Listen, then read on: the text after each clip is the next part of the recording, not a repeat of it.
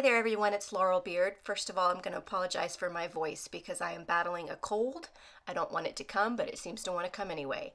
I am here today with a video using some goodies from the latest Stamp of Approval collection called The Perfect Reason. It's chock full. I've got a stencil, which I'm super excited about. This is the first stencil in the collections. This is the Mod Square stencil, and she's also got some stamp sets and some dies. They're really, really fun. You're going to see a little bit of what's in the collection today in the video. I'm going to start by making a few backgrounds using the stencil, just using the same stencil but creating backgrounds in a different way. The first is using some embossing paste here. There's many different brands on the market of embossing paste, and I'm just applying that through a stencil with a palette knife. If you don't have a palette knife, you can use a butter knife or the edge of a cardstock, whatever you want to do to spread this embossing paste through the stencil, and then I'm going to set that aside to dry, and then I'm going to move on with the next background. I'm using Aquatini, Flirty Fuchsia, Tiara, and Orange Twist, and I'm just going to blend these inks through the stencil the traditional way that you've seen many people do ink blending through the stencil. I've gone ahead and adhered my stencil on the back of the cardstock. I did it because I'm notorious for tearing my cardstock when I peel up the tape, but I also want to make sure that my cardstock stays in place. I find that when I get lazy and don't do this step, I shift my stencil out of place when I'm blending the inks, and then it takes me more time to line that stencil back up than it did to blend the whole background. So I did not get lazy this time. Now these inks blend beautifully. These are very, very, very juicy ink pads, so you do not need a lot of ink.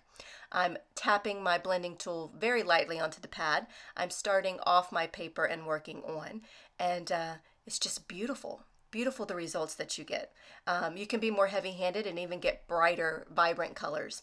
Wanted to show you the same colors on craft cardstock in case some of you are interested in how the inks would look on craft cardstock. So I'm using the same inks here, and I'm trying to do the same pattern, apply them in the same places that I did on the white cardstock, so you can see the difference here. Another thing is these inks also react with water, so if you wanted to, you could flick on some water with the paintbrush, and you'll get those really cool water droplets that I'm known for doing. I can't get enough of it. This is some Nina Desert Storm cardstock. And then when I peel that back, just look how beautiful that is. So you can see the difference with the white and the craft. Now I was glancing over at my stencil and I saw that I had some ink still sitting on top of the stencil, so I thought I would try to see if I can get an impression by taking some water and misting that stencil with all the ink all over it, and then pressing some cardstock onto that stencil and try to get an image transfer. And I did get a very nice, light, subtle ink transfer by doing that. Then I thought, hey, let's see if we can watercolor through the stencil. So I took the same colors and smushed them down onto a craft sheet I'm working off of. You could also use an acrylic block or some packaging from your stamps, anything slippery if you don't have a craft sheet like I do, or you could laminate a piece of cardstock, whatever. And anyway, I have a water glass off to the side, by the way, and I am just picking up the color. Now, the more water you use, the lighter the color will be. If you want a more intense color, then don't pick up so much water. But you can watercolor with these as well. I just love this funky design stencil. I think it's so much fun. There's a lot you can do with the patterns here. And then I have this watercolored background here. It's very, very pretty. And you can see the difference between the two.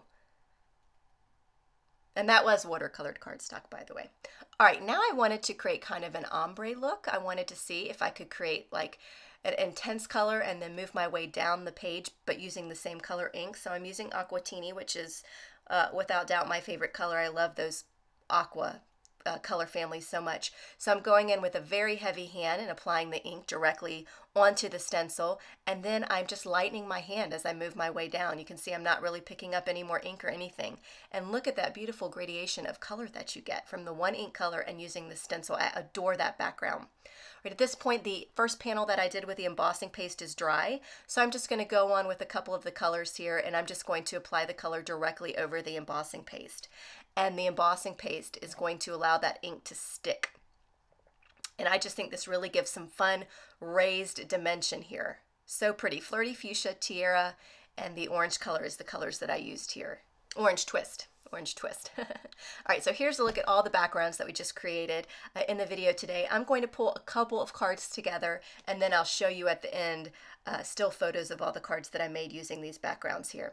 This is the Perfect Vine die. This is in the new collection, and I adore this die. I went ahead and ran it through my die cutting machine with some green cardstock. I'm going to take that beautiful ombre panel that we created and I'm going to hack it down the middle. I know, I was a little nervous because what if it didn't line up or whatever, but I'm going to do it. I'm going to hack it down the middle to create the design for this next card here. I've got a white top folding card, regular 4 4¼ by 5½. I'm going to add a little grass skirt to the leaves here, just a little bit to kind of draw in some more of that color. And once I'm done with that, I'm going to go ahead and build up this card here.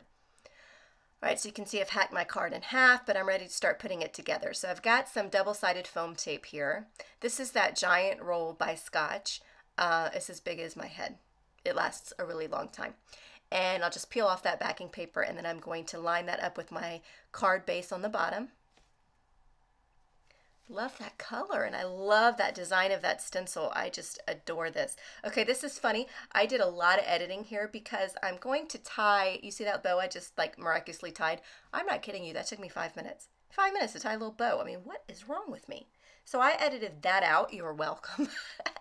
So I tied the 2 vines together. I'm using some multi-matte medium, very heavy glue, but it also dries completely invisible. So when it oozes out the side, which it always does when I'm using it, you won't be able to tell. And it's super strong.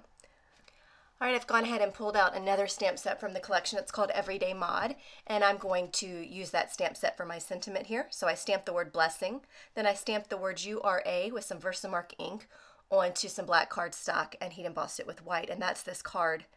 Ah, the stencil compared with the vines. I adore it. I adore it. All right, so here's the embossed panel, the embossing paste panel we did. I'm using those dies again, and I'm going to try to build up a little flower here.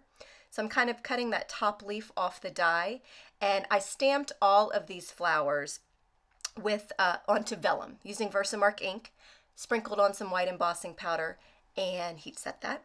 And then I'm using that same matte medium glue, and I'm just slapping it on the back of that vellum completely. And as I'm working with this card, I am putting something heavy over the top of it, like an acrylic block here, to make sure that that adheres, because that embossing paste does have some texture to it. This is the Perfect Reason stamp set, by the way, and I'm using the Party Dress ink right here for the sentiment. And that's also the same stamp set that I use for the florals as well. So I'm going to put something down, a little flower right down in the middle here, and I chose to use vellum because I really wanted the design of the stencil to shine through those florals there. So vellum was the perfect choice. All right, then I'm going to add a little bit of something down here by the sentiment. Worry less, giggle more. I mean, seriously, that should be everybody's motto. Should be mine. I worry all the time. I'm a very anxious person. And here's a look at that finished card here. The dimension from the embossing paste and the ink color from the stencil. It's just beautiful. Here's another card I pulled together where I did that basic ink blending onto the stencil. And here's another look at the card with the same ink blending onto some craft cardstock as well. And here's a look at all 4 cards that I made using some of the products from the collection. Now, I didn't even show you all of the products that are in this collection. It's kind of a secret.